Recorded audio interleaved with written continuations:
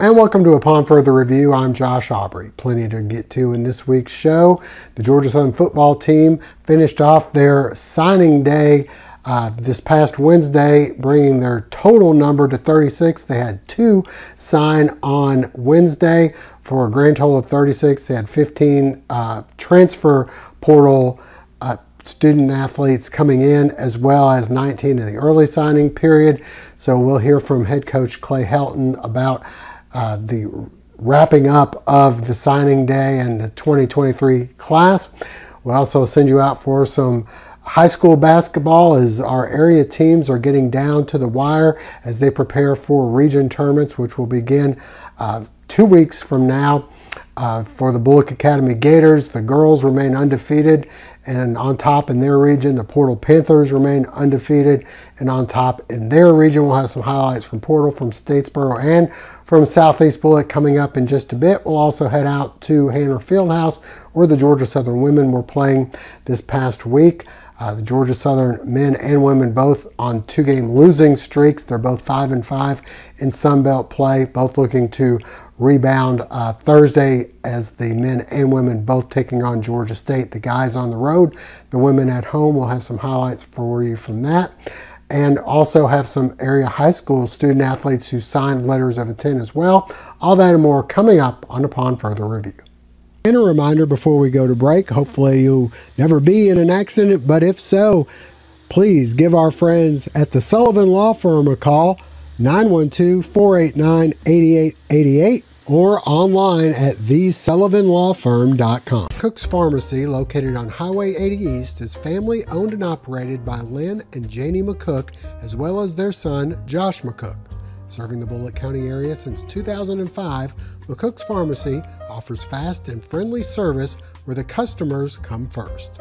Vaccinations are available, including shingles, flu, pneumonia, and Tdap. Drive-through service is available with 2 drive-through windows for your convenience. McCooks Pharmacy offers free local deliveries, and new customers are always welcome.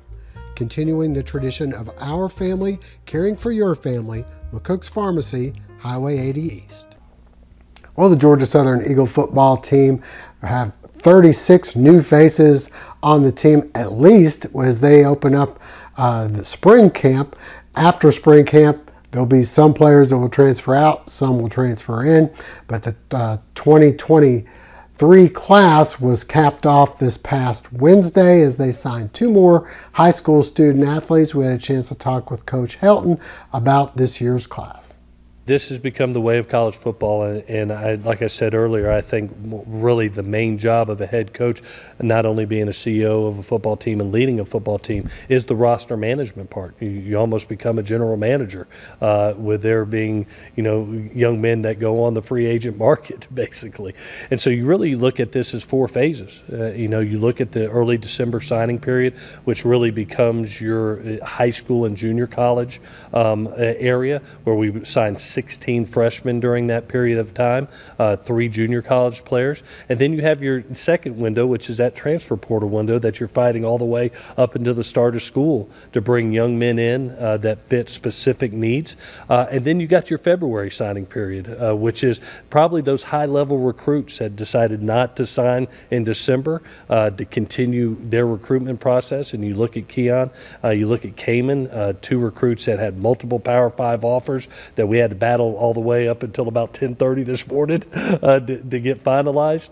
And then you get your 4th wave, which is really after spring football, and that next portal window opens up and young men have decisions and you have to adapt again. So it's part of college football, and you can either fuss about it or you can adapt as a coach.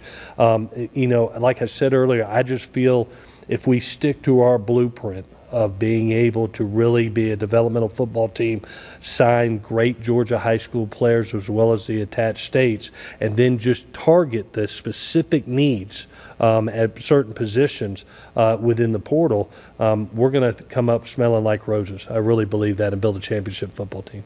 we had two young men that we had to fight and a lot for, and that's what you have to do to produce a championship football team, is compete. And I'd like to introduce Keon Wallace from Effingham County, right here in the great state of Georgia, a 6'3", 210-pound athlete that's going to be a tremendous receiver for us, two-sport player that has multiple Power 5 offers and came this last weekend. Thank God, had a great visit. Now he's a Georgia Southern Eagle. We also bring in Cayman Mathis, one of the top DBs that we feel in the country, out of a tremendous program in DeSoto High School in Texas. A great job by Coach Harris as well as Coach Witt to be able to garner that talent. Came in this past weekend. Again, a kid that had multiple Power 5 offers, and we tried to go acquire the best of the best to finish this class out, and a tremendous job by our staff getting that done. And the Eagles will get spring practice underway in March. All right, getting on to the sport that's going on currently, the Georgia Southern men's and women's basketball teams both going 0-2 this past week. We'll send you out for some highlights from the women. Georgia Southern hosting Louisiana. We pick things up in the first half, and it's the Eagles bombing away from 3 points. Eden Johnson for 3. Then later, Lydia Freeman corrals this one and puts in 2, but the Raging Cajuns with the lead for most of the first half. The three-pointer by Sherry Porter. The Eagles answer with some nice post moves here as Taya Gibson drives in and gets this one to go. Next, on the break, Janiyah Love Hill penetrates and hits for 2. The Eagles down, but trying to stay within striking distance. The layup by Simone James, but Louisiana too much on this night. Marie Stewart with the jumper, and the Cajuns win 68-58. As we mentioned, the women and the men both taking on Georgia State on Thursday. The guys on the road, the women at home, and then they'll both be back in action on Saturday. The women on the at home, and the men once again on the road. All right, high school action coming up next. Wildflower Farms, located on Old Register Road in Statesboro, is a unique rental property for those visiting the Statesboro area. Located on a beautiful 6 acres just off the beaten path, Wildflower Farms has 4 bedrooms, including a game room and full kitchen, as well as an outdoor fire pit, and comfortably sleeps 8 to 10 people. And for those who may be in town for a show or rodeo, at the Ag Center, a horse B&B is coming soon with 6 stalls and plenty of room to run in the adjacent pasture. Also available for events as well, you can book through Airbnb or call 912-536-7787 for more information.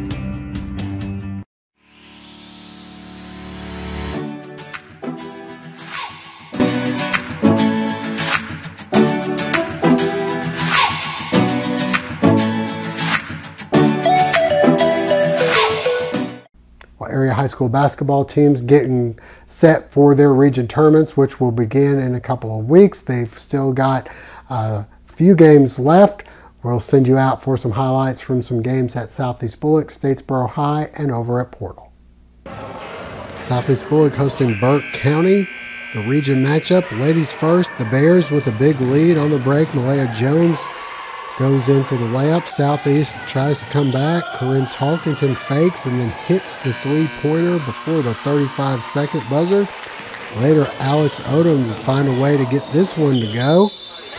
And then it's Ansley Littles coming through with the baseline jumper.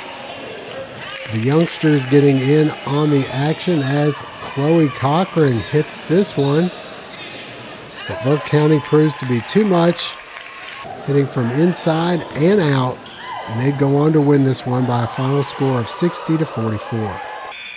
To the boys' game we go, and the Jackets in need of a region victory. Burke County pulling out to a big lead early on. Kente grounds inside for 2. Southeast tries to come back. Brandon O'Dowd hits the 3. Then off the miss, Colin Smith coming through with the rebound and the putback. Later, another miss and another Colin Smith rebound, and he draws the foul as well. Ryan Reed later with the baseline three-pointer. And then it's Trey Jones off a nice dish. More from Smith off a nice pass. He'd have 22 points. Later, Zach Wells getting free inside, putting in 2. And finally, on the break to Smith. The hoop and 1. Southeast wins 77-66. The Portal Panthers hosting Savannah Classical in a boys-only contest Tuesday night. We picked things up in the first quarter, and Marion Trimble with a long 3 ball. Then it's Joseph Thomas pulling up. He misses, but Chandler Groom's there for the rebound and putback. Amir Jackson, the dunk. He'd only need 6 points to reach 1,000, and he'd reach it in just a moment. Elijah Coleman for 3, and then on the break, Coleman going in for the easy 2. And then it's Coleman spotting up, knocking down the baseline jumper. And then it was from just across half court, the alley-oop to Jackson, his 1,000th point. He joins teammates Joseph Thomas right here, bang from long range, and Elijah Coleman, all 3 with 1,000 points in their career. Here's Coleman, the alley-oop from Trimble. Portal up 21-4. Jackson, another dunk. Portal turning it on. Everybody hitting the open man. Trimble underneath for the slam. And then it's Jackson driving through traffic. Coleman buries another 3. Inside to Tucker Chester for the easy 2. And then Thomas, splash once again from long distance. And Coleman, not quite a dunk. And then it's Thomas. The step back sweet jumper falls. Bryce Clifton comes in and the rainbow 3 falls. And then it's Jackson spotting Clifton on the other side. He rings up another 3. Thomas then on the break. And it's Coleman catching fire. He hits another 3. Chester just inside the 3-point stripe. Then Clifton driving the hoop and the foul. Portal up 55-15 at the second half. The reserves getting some fun. They go inside to Rashawn Jones for a couple of baskets, and then off the miss, Rico Higgins gets 2. And finally, it's Chester for 2 more. Portal rolls 90-30. Senior night at Statesboro High. The Blue Devils hosting Swainsboro. This one all Blue Devils. Pick things up early on. Rhea Johnson gets this one to fall. Later, the nice look inside to Lindsey Johnson. More from the Blue Devils. Johnson, the nice dish inside to senior Ashari Washington. And then Alyssa Staten starts to heat up.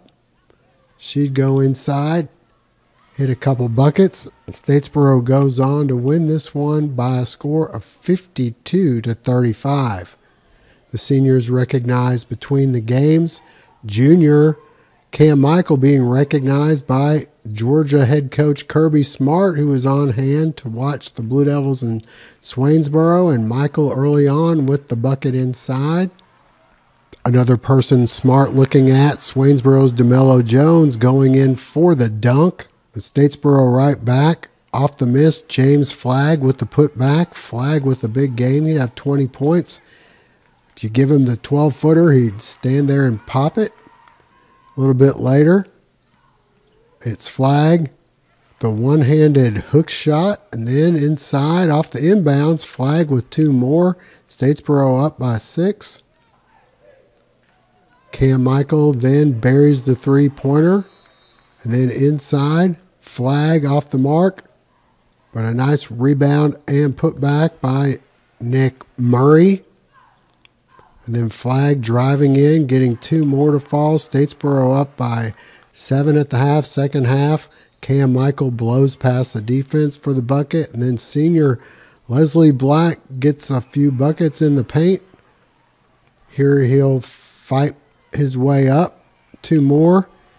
And Statesboro wins 62-50. And among the teams back home this week, Southeast Bulloch and Bulloch Academy both home Friday night. Bulloch Academy hosting Pinewood.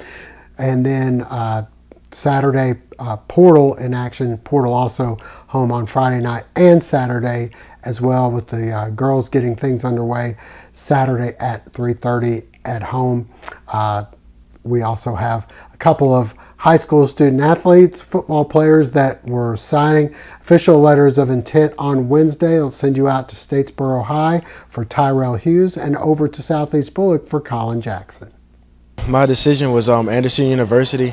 I went on a visit recently, and when I got there, it felt like home. It had the major that I wanted to study there, and plus they're starting a new program there with great coaches, and it just all felt like a big family, which greatly impacted my decision. It's a new program, and the position that I'll be playing is defensive tackle. I'm feeling really good. Shorter just felt like home. Like, it was really small, like Southeast Bulloch. They gave me an opportunity to go get a higher education and still play the game that I love. It just really felt like home, and it's not too far away, so I love it, so go Hawks. They mainly want me to play at the tight end position, but at the end of the day, I'm a football player, and I'll play whatever they need me to play. And that'll wrap things up for now. We thank you for joining us. Hope to see you again next week.